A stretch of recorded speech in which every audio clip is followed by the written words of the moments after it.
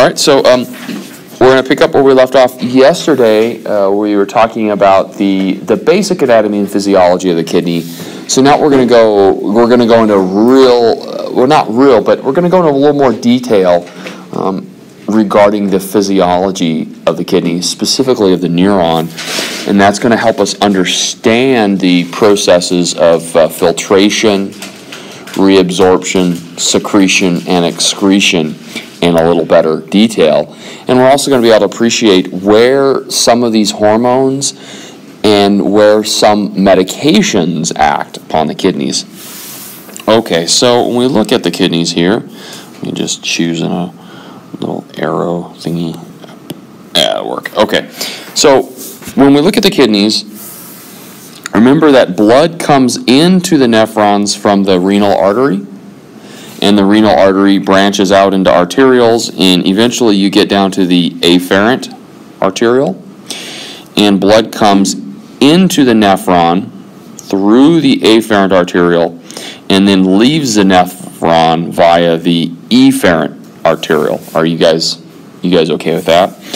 And blood goes into this capillary structure here known as the glomerulus, and that is contained within this structure here known as the Bowman's capsule. You guys cool with that? And then you have special cells, podocytes and other cells within the glomerulus that kind of make the capillary beds more or less permeable. And what happens is the hydrostatic pressure, basically the blood pressure, pushes solutes and fluids through those openings. They're like little openings in the vessels, little fenestrations, and they basically get pushed through into this part of the Bowman's capsule here. Now, very large molecules cannot make it through these fenestrations. So guess what? Blood cells, large proteins, those kinds of things are not able to get through, but smaller molecules are, such as ions, water, urea, amino acids, okay, those kinds of things can get through. So the smaller molecular weight stuff gets pushed through, and the stuff that is larger, the blood cells and large proteins and things like that, stay within the circulatory system. You guys cool with that? So all the stuff that gets pushed out through the glomerulus into here is known as filtrate. You guys cool with that? That's called filtrate. And then that filtrate makes its way through a series of tubules of the nephron. Okay. And as that filtrate makes its way through all of these little tubules, most of the water and those filtered out ions and molecules will get reabsorbed.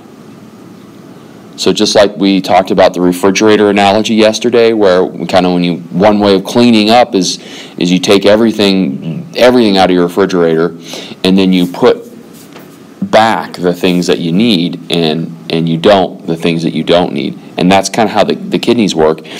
And so you have reabsorption of water, of sodium ions, chloride ions, potassium ions, bicarbonate ions, urea, and other molecules, to include water. And then if you don't need it, you don't reabsorb it. It stays within these tubules and becomes secreted, right? Does that make sense? It's secreted, it stays in here, and it moves along. It doesn't get reabsorbed.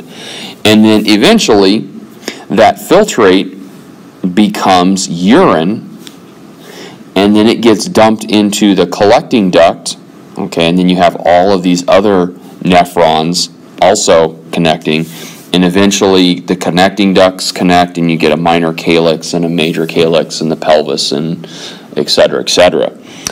So you guys okay there with the kind of the big picture of how that's working?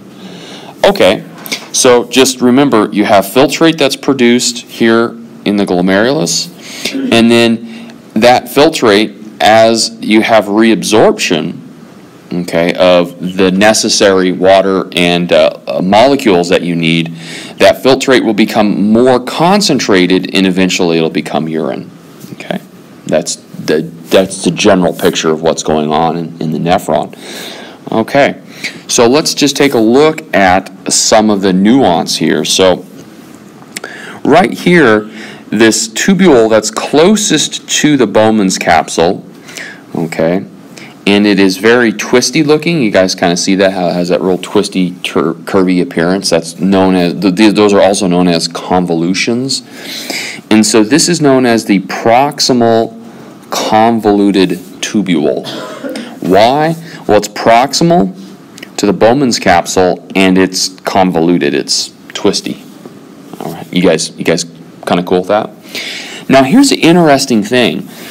The efferent tubule, what happens to the efferent tubule is, instead of just going directly to the renal vein, the efferent tubule actually becomes a capillary network that wraps around all of the collecting tubules and the collecting duct of the nephron. And I can't draw that here, so what I've done is I've simplified it as just, see here, the efferent tubule comes down, and see how I've drawn it more or less parallel with the rest of the nephron. That's the best way I could think of showing you that this is in fact wrapped around and it continues to interact with the nephron. And because it goes around the tubules, we call this the peritubular capillary network, or the peritubular capillaries. So are you guys okay with my simplification that I made there? I kind of simplified that. So the efferent tubule comes down, and then it wraps around all of these tubules as they make their way toward the collecting duct.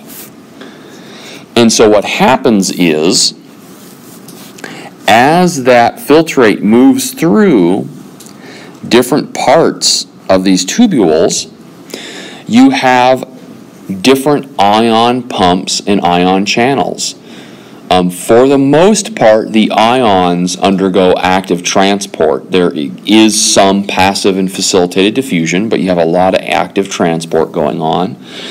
And you have what are called ion exchange channels. So what you do is you pump one ion one way, and then the payoff is another ion gets pumped another way. So you can have sodium-potassium exchangers, you can have sodium chloride exchangers, you can have, let's see here, sodium chloride exchangers, you can have hydrogen-potassium ion exchangers. So you have all these different pumps that are embedded, okay, within the tubules at different areas, and they're more concentrated in certain areas of the tubules. Okay, so as that filtrate makes its way along, the first part here, the proximal tubule, primarily what you see happening is you have sodium reabsorption. So sodium gets pumped back into the capillaries, right? That's what reabsorption is it gets reabsorbed back into the circulatory system. And wherever you have sodium being pumped, what gets pulled along with the sodium? Water. So in a lot of cases, water is going to passively diffuse in response to these ion gradients that are created by the pumps. Does that kind of make sense? So you've got active transport of sodium ions, but because the sodium is now more concentrated over here, the water is going to get pulled out of that filtrate, and then it'll get reabsorbed back into the peritubular capillary network. You also have amino acids getting pumped back in here as well. And in fact, approximately 65 to 70% of the total reabsorption that occurs in your kidneys will occur within the proximal convoluted tubule. So a majority of the work occurs there, and then the 30-35% of reabsorption occurs everywhere else in the loop of Henle, the distal convoluted collecting tubule, and even some in the collecting duct. You guys okay there? And interestingly enough, most of our drugs and hormones, in fact, do not work on the proximal convoluted collecting tubule. Most of our drugs and hormones work on the other 30-35% of reabsorption. Okay, so it's more in the fine-tuning where we have drugs, hormones, and things like that working.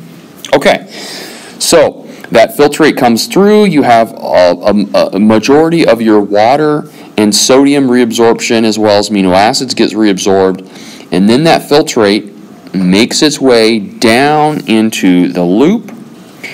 And the thing that you want to know about the loop is, and we'll zoom in a little bit here, the loop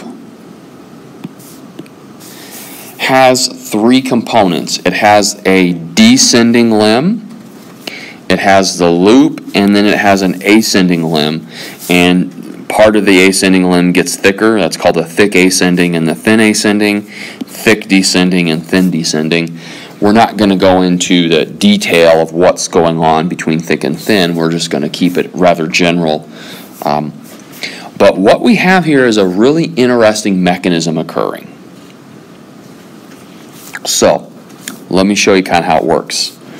So the filtrate transitions from the proximal convoluted collecting tubule down the descending loop.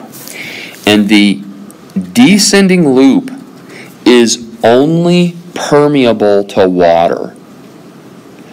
It is impermeable to any other ion. You guys okay with that? So you have water reabsorption occurring at the descending loop. You guys okay with that?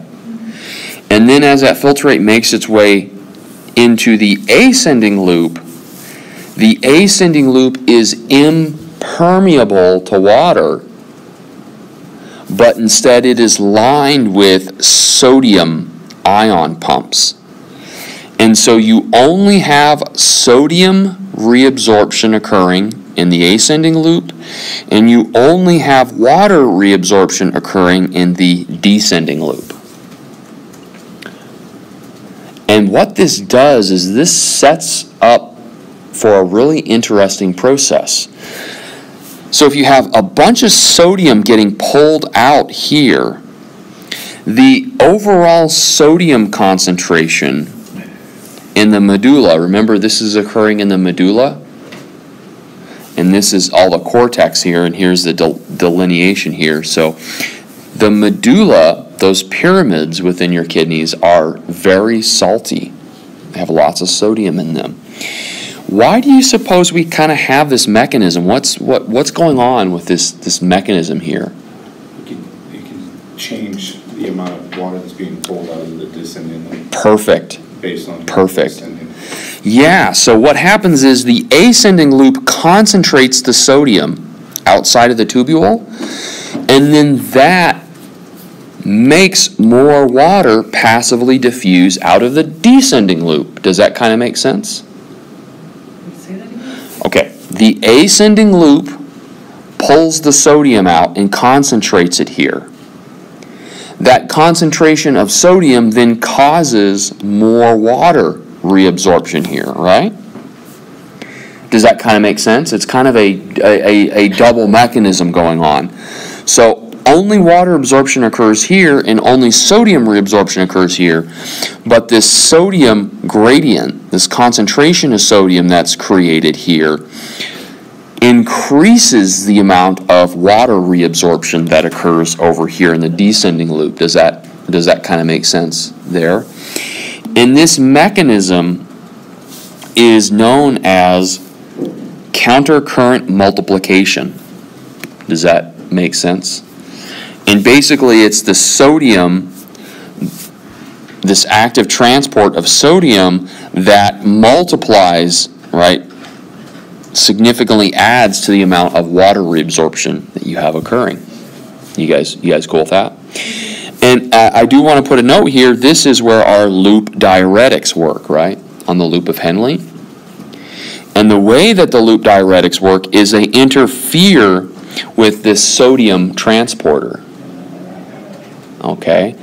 And so what they do is they prevent the sodium transporter from pumping sodium out into the pyramids.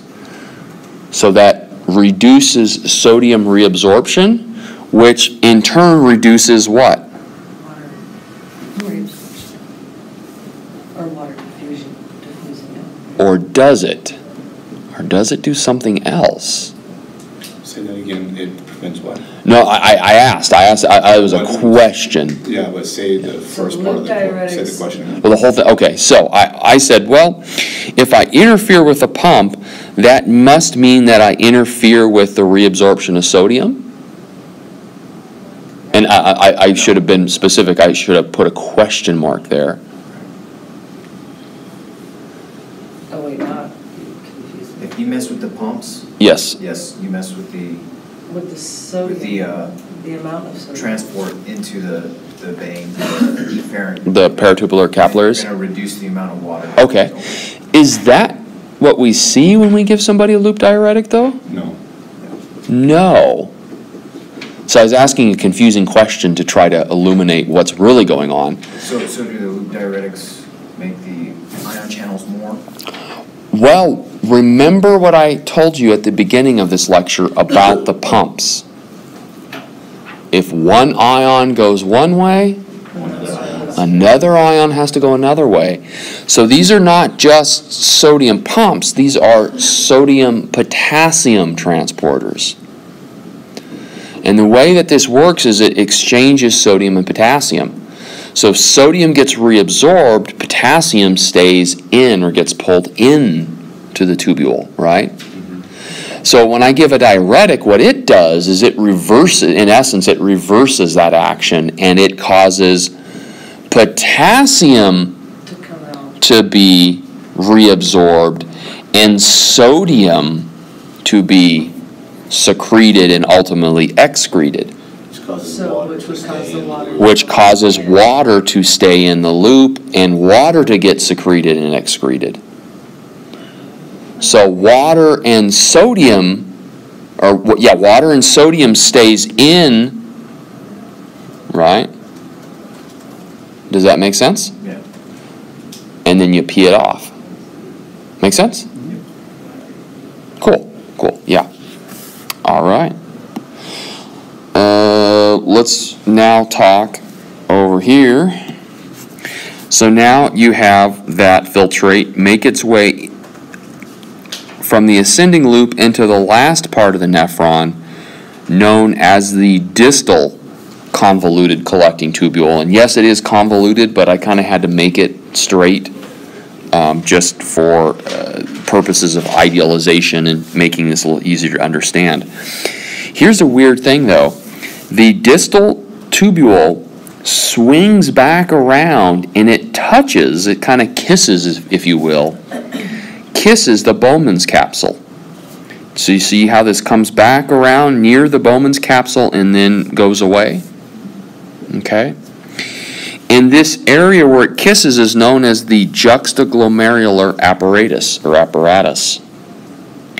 And within this little area here, you have some interesting structures.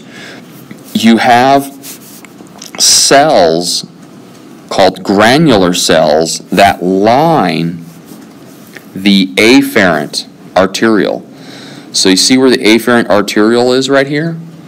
You have these granular cells line the afferent arteriole where the distal convoluted tubule comes by. And these cells here monitor the chemical environment of that filtrate as it goes by. Okay? And they monitor pressure as well. And if they detect that there's a problem, okay, i.e. that the pressure's not good, then they secrete the renin. And then that renin gets dumped into the afferent arteriole, which gets circulated through the capillary network out to the vein, into the blood, and that's the whole renin-angiotensin-aldosterone cascade we talked about, right? Okay, but that occurs, that renin is secreted from these granular cells, okay, and they're located right around the afferent arteriole as it comes into this, what we call the juxtaglomerular apparatus here. Okay, and so they're monitoring the environment here, the chemical environment and the pressures, and when they detect, hey, I don't think we're getting good perfusion, I don't think enough fluid's coming through, we're having to reabsorb a lot of extra stuff, I'm going to go ahead and start releasing my renin and letting the body know, okay, we need to start getting more fluid and conserving water and all that. Does that kind of make sense? They don't have a special name, just renin secreting granular? Granular cells, yeah, they're called the granular cells, yeah. You also have another structure in there called the macula densa, okay? And the macula densa also monitors the internal environment. And the macula densa, there are cells that release substances that can cause vasoconstriction and vasodilation. And that's kind of like a fine-tuning thing. So if that filtrate at this point, you still need to reabsorb more stuff.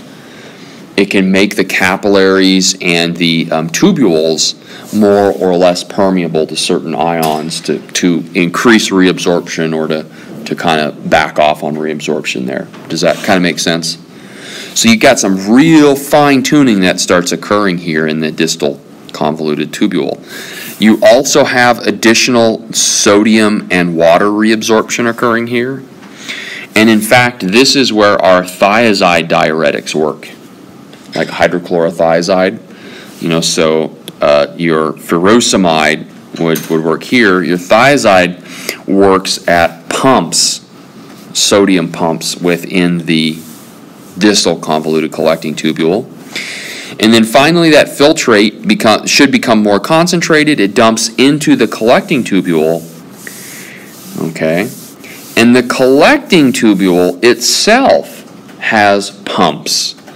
And believe it or not, you can also have a little bit of water and sodium reabsorption occurring within the collecting tubule itself. And this is where the hormone aldosterone works. It works upon pumps within the collecting tubule. And remember we talked about vasopressin or antidiuretic hormone? Vasopressin's action is on the distal convoluted collecting tubule, and it acts to cause reabsorption, additional reabsorption of sodium and water, right? Specifically water. And so when you have low amounts of vasopressin, what happens? More water stays in and more water gets urinated out. If you have too much vasopressin or increased levels of vasopressin, you have what? Increased reabsorption of water and decreased secretion and excretion of water. Does that kind of make sense in a nutshell there? Does that? Yeah, sort of? Sort of, yeah. That's a lot going on. It's a lot going on, huh? It's very, very nuanced. Something this big. Yeah, it's a lot in a little, yeah. So again, at the end of the day, what happens is filtration occurs here, right? And you create filtrate.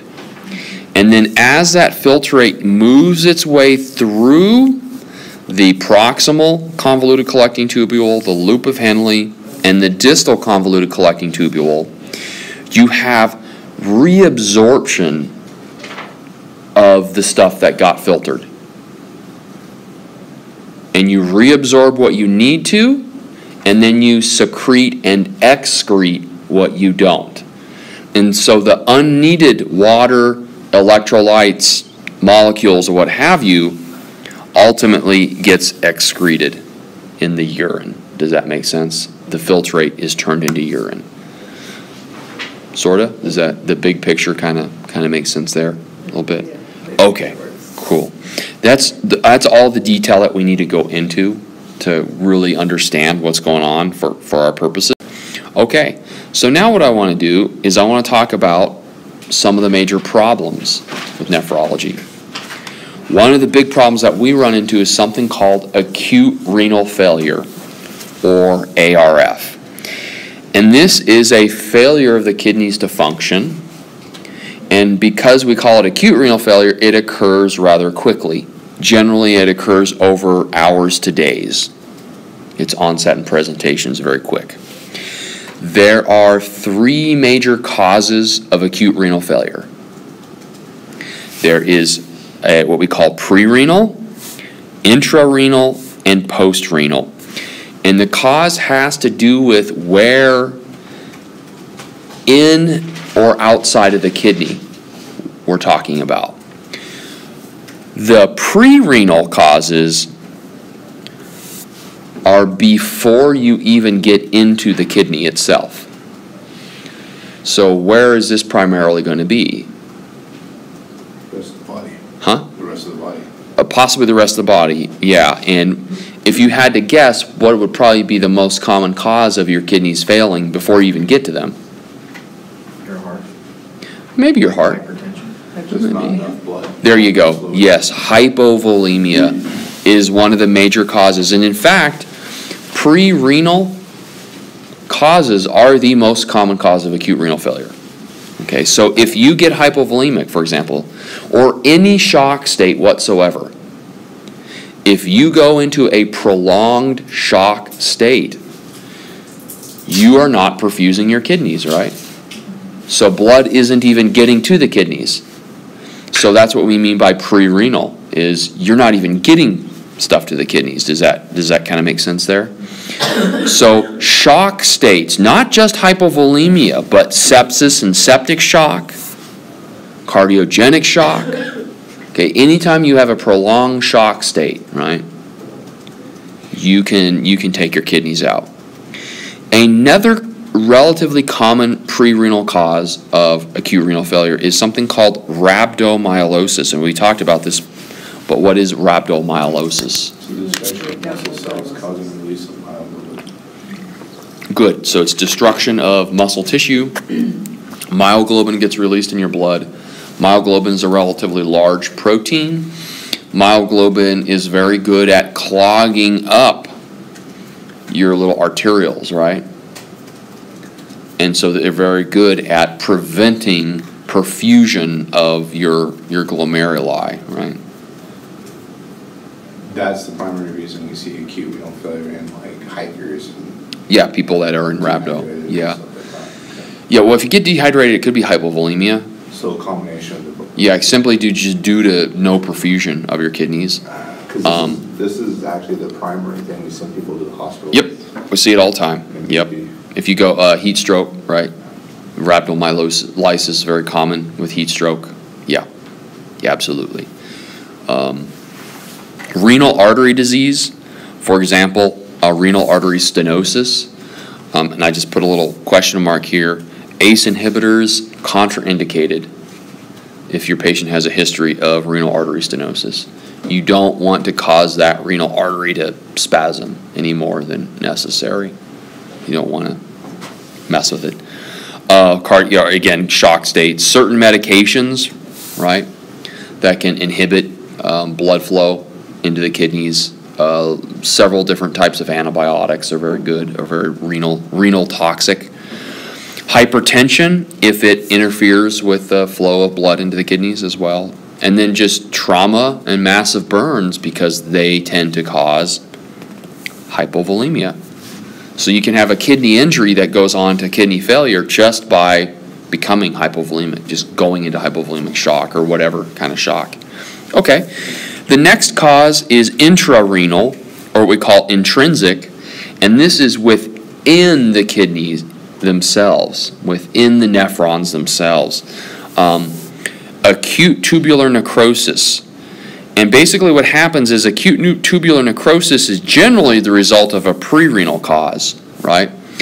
So you have pre-renal injury, And then you develop acute tubular necrosis, which is actually within the nephron, but ultimately, oftentimes, it is due to some pre-renal issue. And then glomerular disease. Problems with the glomeruli are very common intrarenal causes of renal failure. Infections, for example, Goodpasture syndrome, infective endocarditis, strep, for example, is very good. Lots of people who have untreated strep will go on to develop renal failure due to the bacteria colonizing the kidneys and causing something known as glomerular nephritis. Have you guys ever heard of that? It's an infection of the nephron and, well, the glomerulus, but yeah. Does that make sense? Chronic illnesses like polycystic kidney disease, which is a relatively common problem, where people end up developing cysts within their kidneys, and then those cysts, of course, cause damage and destruction of the nephrons. Lupus as well, autoimmune diseases, diabetes, granulomatosis, where you have abnormal granulation tissue forming. Anytime you have autoimmune diseases, you're going to be at a higher risk for intrarenal failure. You guys okay with that? And then finally, we have what is called post-renal failure. And this is also known as obstructive. And so you obstruct the flow of filtrate and urine out of the kidney. And this tends to produce a condition known as hydronephrosis. Have you guys ever heard that term? Hydronephrosis. It literally means water on the kidney. And basically what happens is the kidneys will begin to enlarge, right? As there's a backup of urine and they fill up, they enlarge. And what do you suppose are common causes of post-renal failure? Prostate cancer. Huh? Prostate cancer. Yep, okay, so if you have a large prostate, Kidney stones. kidney stones is a cause, definitely, right? Kidney stones can cause obstruction, outlet obstruction of the kidneys, tumors as well. Tumors can cause that. And then, like you guys said, problems with your urethra because you can't get urine out of the bladder. You can have obstructions, strictures, prostate issues as well. Okay, you guys cool with that? That kind of makes sense. Hey, Chris. Yeah. On the intrarenal and due to pre-renal issues, is there any specific ones or just in general? All of them. Okay. Yeah, and basically what I was saying there is a lot of the pre-renal problems can cause acute tubular necrosis. So it may not be as clear-cut as, it's strictly intrarenal, right? You get some major crossover, of course, but we try to separate it a little bit just to make it easier to learn. You guys okay with that there? Is that why a lot of your ARFs, if you have a major pre-renal issue, if it goes into an intrarenal issue, you're going to have chronic renal failure? You could. Yeah, you very well could. Yeah. It's a tricky thing. Sometimes people recover real well, right? People can recover, right, even from acute tubular necrosis. Some people can go on to recover really well, and some people not so much. So what do we use to kind of determine where somebody's at in their kidney disease? Well, we use something known as the glomerular filtration rate. Okay, this is not something you can calculate in the back of the ambulance, though. You need labs, and you need to know how big your patient is. And basically what we do is we look primarily at how big they are, and we figure out how much body surface area they have, how many square meters body surface area do they have, all right? And then based on their renal function tests, their BUN and creatinine, remember we talked about those in our lab class, those are primary kidney labs, right? They get very elevated when our kidneys aren't working or when we're not getting perfusion to the kidneys, such as a pre-renal cause. Specifically the creatinine is really important. And we take that stuff together, put it into a formula, and then a number pops out of that formula. You don't have to memorize all that.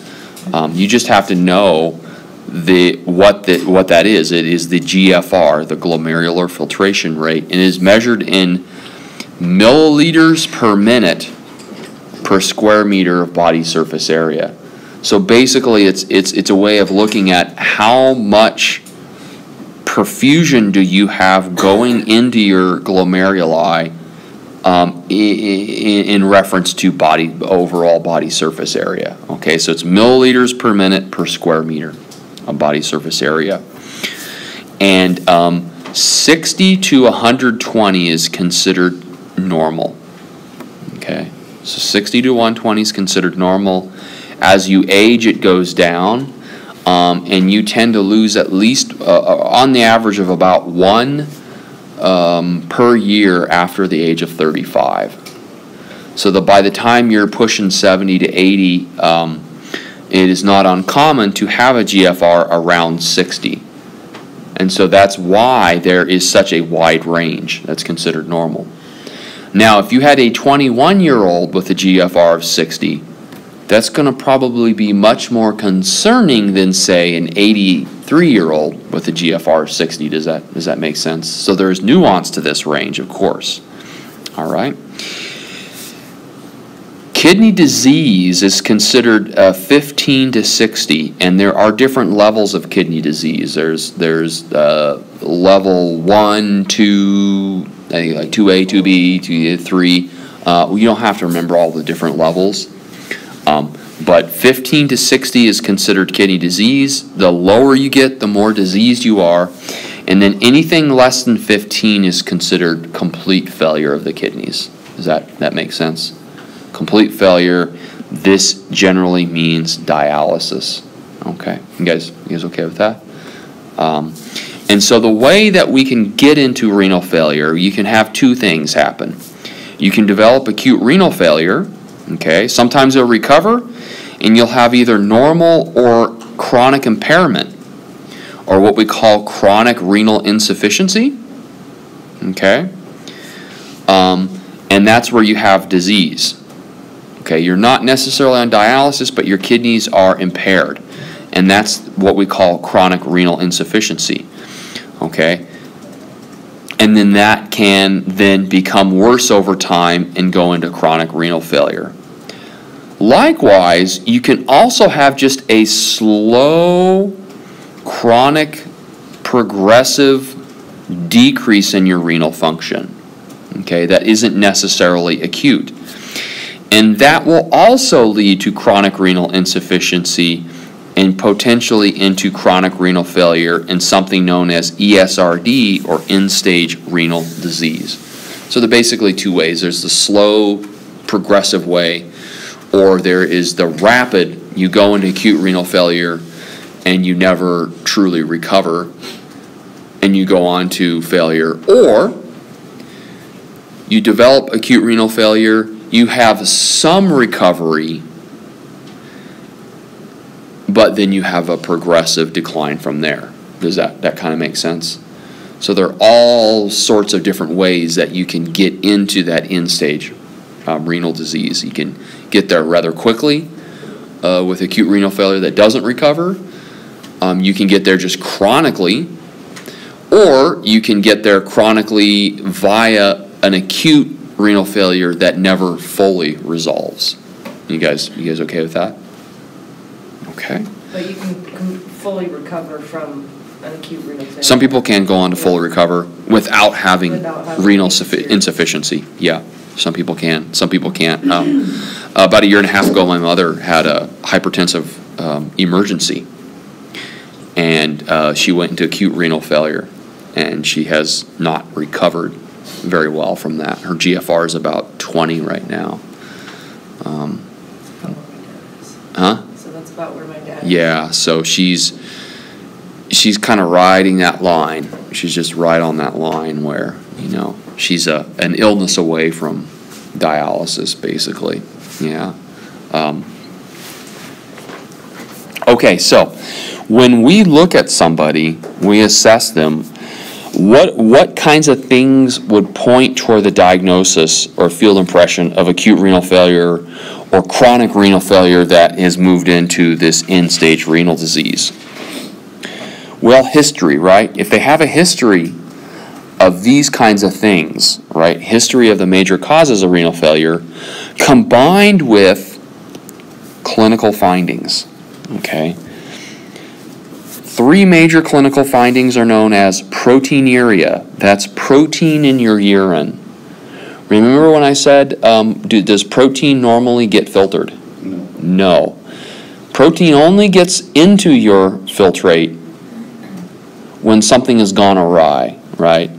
The glomerulus has ceased to function normally and protein can kind of get through. Or the blood pressure is so high in the glomeruli that proteins are forced through. They're kind of, the glomeruli get fractured and protein can get forced through.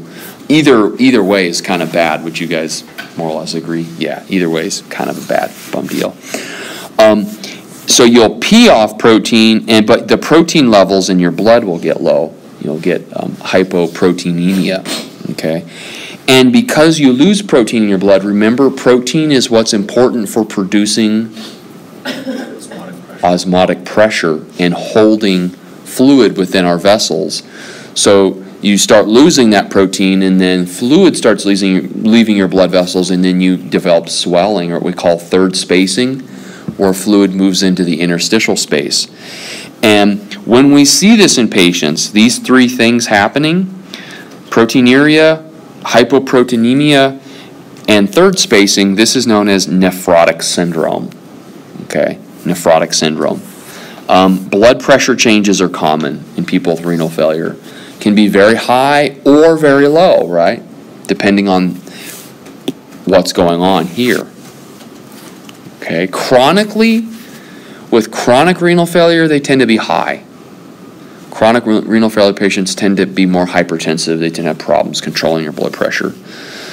Your urinary output initially will decrease. It'll get very low. Remember what's normal urinary output? It's in adult 0.5 to 1 milliliter per kilogram per hour, or 30 to 50 milliliters per hour at a minimum.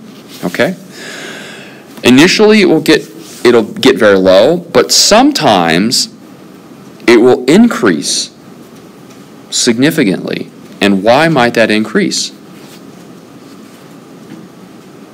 Why might your urinary output increase, even though There's no reabsorption. There you go. You cannot concentrate. So what happens is the urine that comes out is very dilute because you're not reabsorbing. You've got a lot of water in there, right? You can't reabsorb that water, so it gets very dilute.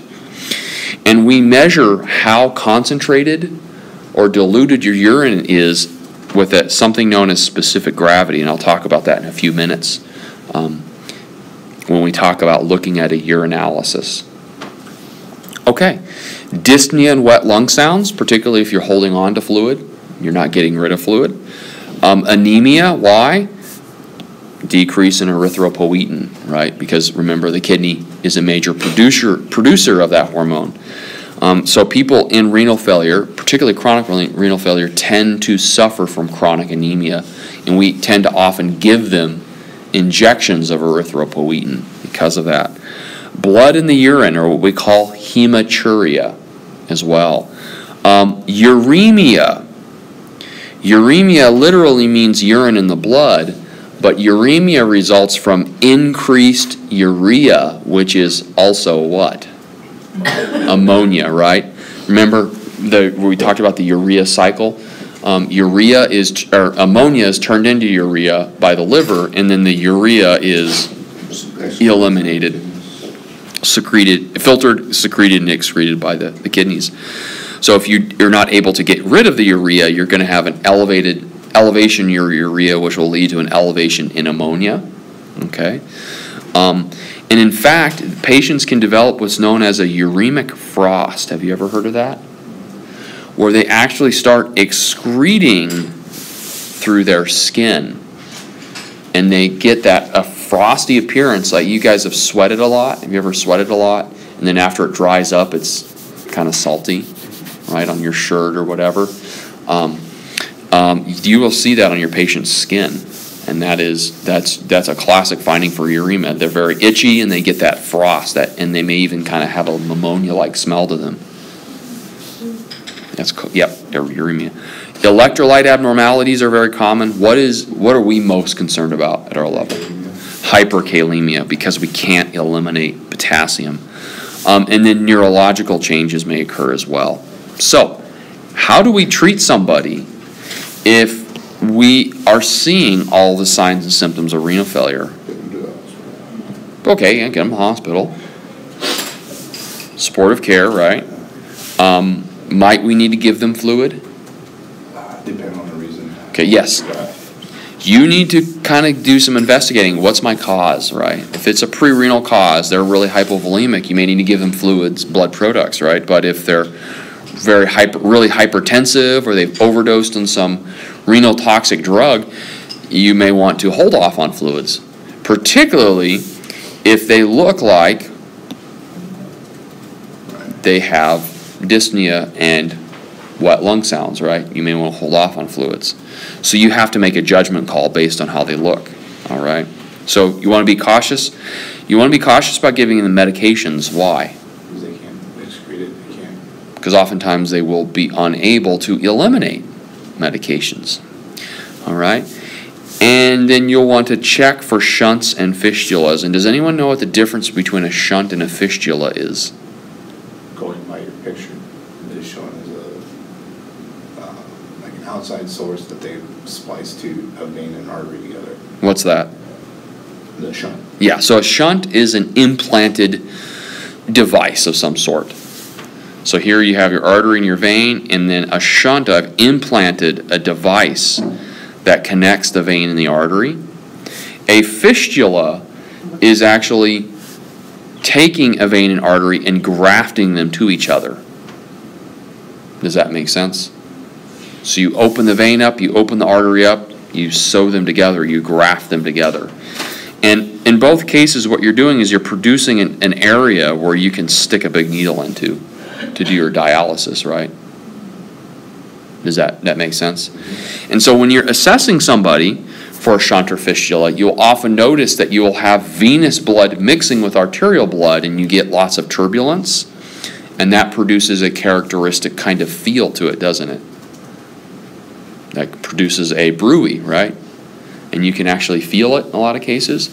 So if somebody has a shunt or fistula, are there any implications for us? Yeah, we want to avoid doing an IV in that arm. Avoid doing a blood pressure in that arm because we don't want to disrupt that shunt or that fistula. You guys okay with that? And bleeding is a very common problem with those, particularly after following dialysis, right?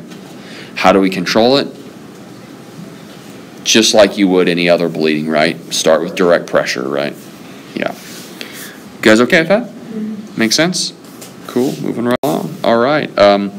So next I want to move into talking about urinalysis. This is a very common test. What we do is we take a sample of urine, and oftentimes we can do this right at the bedside with a dipstick. It's called a urine dip. Some of you may have done this as well. And then we can send a sample to the lab for a proper urinalysis as well. It's through using validated techniques and equipment. So these are some of the major things we look at. We look for blood, ketones, nitrites, protein, glucose, specific gravity, and bacteria. And generally the way it's reported is you'll either see a minus sign, and what does that mean?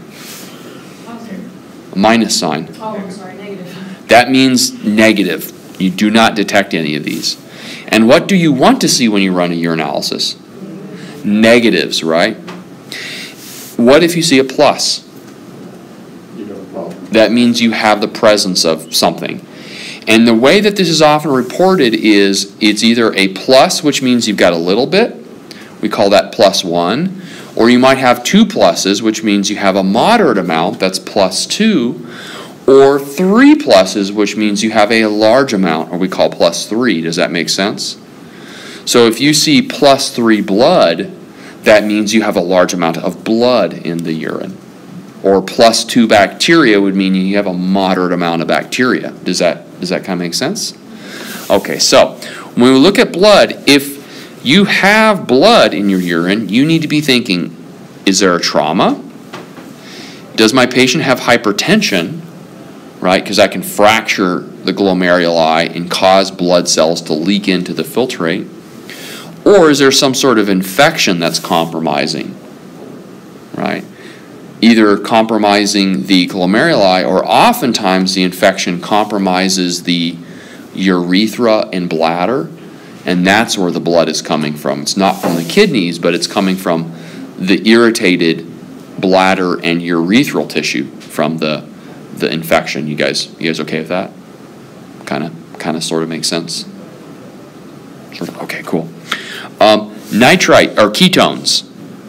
Okay, normally we don't see ketones. If you do see ketones, these tend to be the result of infections. Certain bacteria can produce them. Obviously, diabetic ketoacidosis can cause ketones to spill out in your blood. And, In your urine. huh? In your urine? In your urine, right? This is the urine, yeah, we're looking at the UA. You said blood. So Or, I'm sorry, yeah, that's my bad, yeah. Well, what will happen is it'll cause increased levels in your blood, which then spill out into your urine through your kidneys. Right. Okay. Yeah. Or certain dietary issues, right? You guys are familiar with high-fat diets, right? What we call ketogenic diets, where it's a high-fat, low-carb. And so that may be what people are going after, is ketones, right?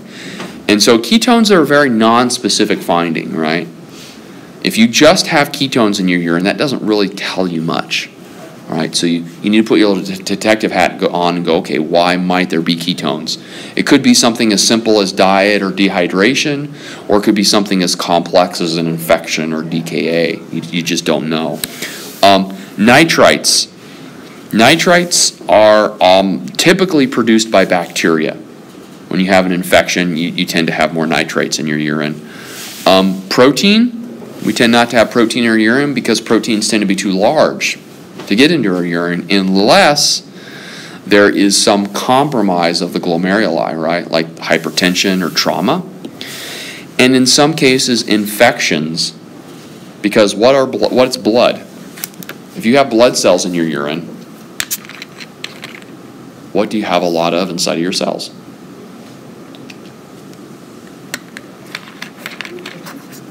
Say it again? Protein, yeah. So guess what? If you have lots of blood in your urine, you're probably going to have a lot of protein. Does that make sense why? You can have a lot of protein without blood, though. And when you see lots of protein and maybe not so much blood, you want to be thinking, okay, what's causing that? Is there some hypertension? Is there something going on with the glomerulus, at the level of the glomeruli? Glucose, okay? Normally, we do not lose glucose in our urine until it's generally above 200 or 250.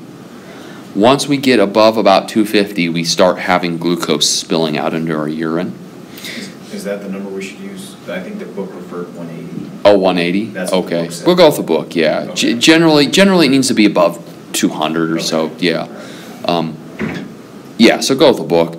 But in fact, back in the day, before we had fancy technology, some people used to taste test urine for diagnosing diabetes. Yeah, right, because it would taste kind of sweet. Yeah.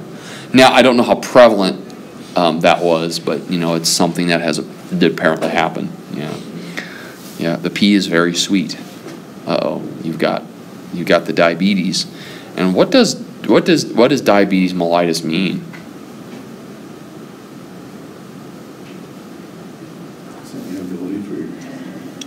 Well, no. I mean, what does it come from though? Like what? Oh, like the origin of the word? Yeah, like Latin? yeah. Its roots. What does it literally mean when somebody's diabetic or has diabetes? It means they Having sugar. no, because they didn't know the concept of sugar. Just sweet urine, isn't it? No, it means wasting away. So wasting away it means they waste away. And that's what happened, right, back in the day. People got diabetes. What happened? They started peeing a lot. They're really hungry. They're really thirsty. And they just kind of withered away. and ended up dying of DKA and dehydration. Makes sense.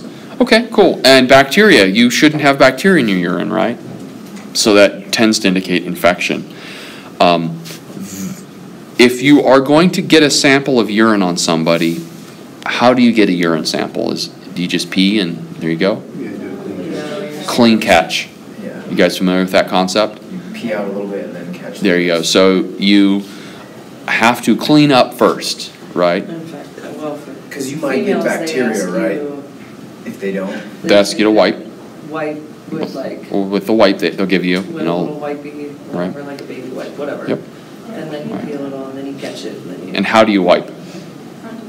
From front to back, right? Now with a male, you do the same thing, except generally you grab the penis and you wipe the meatus. The meatus is just the opening of the urethra, so you wipe in a circular motion, and then you begin to urinate a little bit, and then catch midstream, right? Because you can always get some bacteria and skin cells and stuff there in the urethra, and you want to blow that stuff out, and you want to get a true representation of what's in your urine. Oftentimes what'll happen is you'll get like bacteria and stuff in there, and it'll actually be just skin contamination, you know.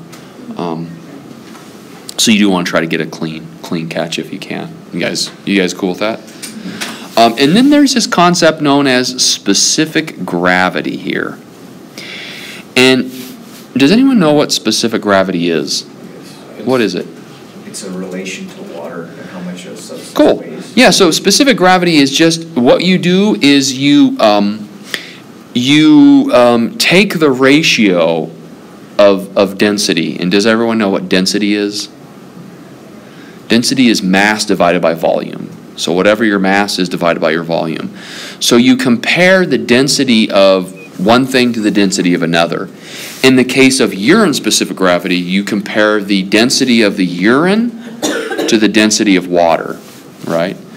And so what's your density of water? What would we set that at? 1, right? That's our standard. We'd say that's 1, right? The density of water is 1 gram per milliliter, or 1 kilogram per liter, right? And then you take the density of your urine, whatever it is, right? And then whatever the ratio of your urine density to your water density is your specific gravity. And so the closer to 1 you are, the more dilute that urine is, the more water-like that urine is, right? The further away from 1 it is, the larger that number is, the more dense and concentrated the urine is. Does that make sense? So our normal range is 1.003, some people will say 1.005, I've heard, to 1.03. Okay, so 1.003, which is fairly dilute, to 1.03, which is fairly concentrated. Less than 1.003, so 1.001, for example, would be too dilute. That something's really diluted out. Okay, what's going on? Is it just somebody overhydrated? Are their kidneys failing to concentrate the urine? What's going on? To 1.03, so if let's say that their specific gravity is 1.08, that would mean that their urine is really concentrated, right? Are they dehydrated? Is there something going on? Does that kind of make sense there? You guys cool with that? Excellent. All right. And then finally, I want to mention dialysis, and I won't get to any of the other. Tomorrow I'll talk about renal calculi and some of these other urinary tract infections and things like that. We'll talk about those tomorrow. But I just want to mention dialysis. You have 2 major types of dialysis. You have hemo and peritoneal. And we talked about peritoneal a little bit in gastrointestinal, right? We said that you can actually use the peritoneum as a membrane, right? And what you do is you have a port in the abdomen, and generally this occurs at night because it takes many hours, 6 to 8 hours for this to do its thing. And you inject your dialysate, dialysate tends to be fairly hypertonic fluid, and you inject that into your abdomen, you fill your abdominal cavity up with this dialysate, and then what happens is urea, electrolytes, right, amino acids, whatever, gets pulled into the abdominal cavity, right, across the peritoneal membrane, and then you drain all of that off, right? That's called peritoneal dialysis. Hemodialysis is a little different in that you have to access the circulation, generally through a fistula or a shunt. If you're talking emergent dialysis, you generally access that through a central line. We'll put a large, and this is something that a physician or a mid-level provider has to put in. But what you do is you will pull blood out of your patient, right? And then that blood will go into the dialysis machine. And basically the blood will go through an area where you have a membrane. So you have blood traveling on one side of the membrane, and then on the other side of the membrane you have dialysate fluid passing through. And then stuff diffuses from the blood into the dialysate, and that's how you can get rid of things like potassium and urea and all that. Does that kind of make sense? That's the concept behind hemodialysis. You guys cool with that? Speaking of that, what's an average fluid loss during dialysis? It varies quite a bit. You can even gain fluid sometimes. Yeah, you can gain and lose. Yeah. But I've heard some just absolute crazy numbers sometimes. Liters. 4 liters, 5 liters, yeah. Of fluid come off someone. Liters, and that it leads to a great thing that I want to emphasize. When you guys are assessing your renal patients, you need to ask them about their weight, and you need to ask about weight loss and weight gain. Okay, so if you have a renal patient and they tell you, I'm having difficulty breathing, I just don't feel good, and I've gained 10 pounds over the past 12 hours. What does that tell you? Oh my, do we have some fluid building up in here, right? Or let's say somebody so let's say you get called to the dialysis center, and you have a patient who has a acute alteration in their mental status, their blood pressure is really abnormal, and the dialysis nurse says, oh yeah, the patient lost 10 pounds following dialysis. What does that tell you? Oh my, have we lost some fluid and electrolytes, right? And in fact, there is a syndrome known as disequilibrium syndrome that can occur in dialysis patients, particularly if they get dialyzed very aggressively and you have large electrolyte shifts and fluid shifts, right? They can develop this disequilibrium syndrome where their blood pressure becomes kind of weird and unstable, and they have neurological changes. They can have electrolyte anomalies and abnormalities. Is there much we can do about it? Not really, other than supportive care. Maybe give, if they look like they need it, we can give small fluid boluses. If their potassium's really high and we're concerned about life-threatening hyperkalemia, we can treat that accordingly, right? But weight is going to be a very important part of the history for a renal patient. What's their weight doing?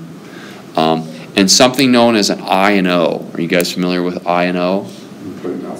Intake and output, right? Yeah. Can we account for what's going in and what's coming out? Okay, that's an important part. In fact, that's important for all hospitalized patients in general. You guys cool with that? Sort of makes sense, kind of? Excellent. All right. Is there one dialysis that's, I guess, harder, maybe on the body or on the patient? No, they're both pretty rough. Hemodialysis, you have to deal with shunts and fistulas, and they don't last forever, and you've got bleeding. And but peritoneal dialysis, you've got infection risk is going to be a lot higher, and it can be very painful. You get lots of cramping in that. So there really isn't dialysis in general is there are a lot of risks associated with it. Both can be really tough. Hemodialysis is generally, if you have a sick patient, they need hemodialysis. Peritoneal dialysis is not really going to help an acutely ill, someone who's in acute renal failure. Yeah. In the hospital, occasionally dialysis is known as renal replacement therapy. Okay, so don't be too surprised if you hear that term, renal replacement therapy. Dialysis is sometimes done for reasons other than renal failure. And what are some other major reasons dialysis might be done? Huh? Overdose is going to be your primary, yeah. Overdose, electrolyte, and abnormalities, yeah. Right. Particularly polar drugs. Somebody's overdosed on a polar drug. Dialysis tends to be effective. So anything that's acidic, like aspirin, salicylates, lithium, some of those things can be dialyzed reasonably well. Non-polar drugs or fatty drugs, dialysis is not particularly effective. So if somebody's overdosed on, say, I don't know, like morphine or something, yeah, dialysis is not going to do a whole lot there because that morphine has been sequestered into compartments of your body that are not accessed by dialysis, if that makes sense. You guys okay there with that? Kind of makes sense? Okie dokie. Let's stop at